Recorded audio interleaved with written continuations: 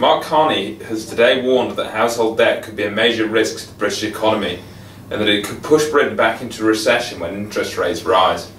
Many families, according to the Bank of England governor, are vulnerable as a result of overstretching themselves financially in order to get themselves onto the housing ladder.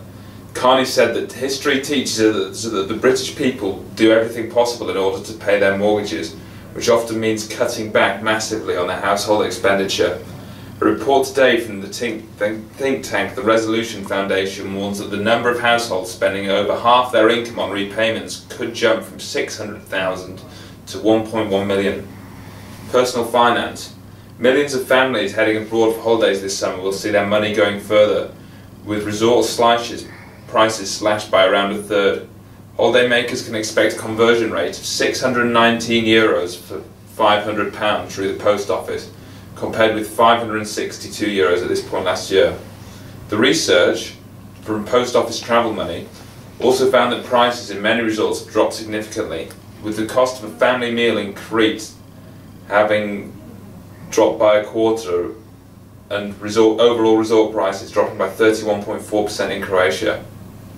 In recruitment and HR, Mexican telecoms magnate Carlos Slim has called for a global 3-day working week, in which employees would have more days of leisure but work longer hours and continue their careers into their 70s.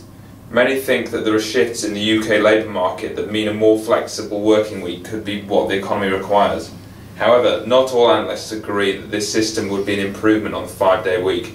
David Kern, chief economist at BCC, says that a working week of 33 hours would be a major decline in the numbers of hours worked, and that productivity would not increase by enough to compensate for this.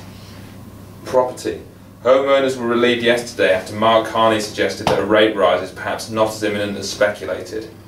Carney announced a focus on pay growth rather than employment, after it was revealed that wage rises are currently at 0.3% a year, well below the 1.9% rate of inflation. Brian Murphy of the Mortgage Advice Bureau said that anyone paying a mortgage will be relieved that the bank has low wage growth firmly in its sights and will factor this reality into any decision.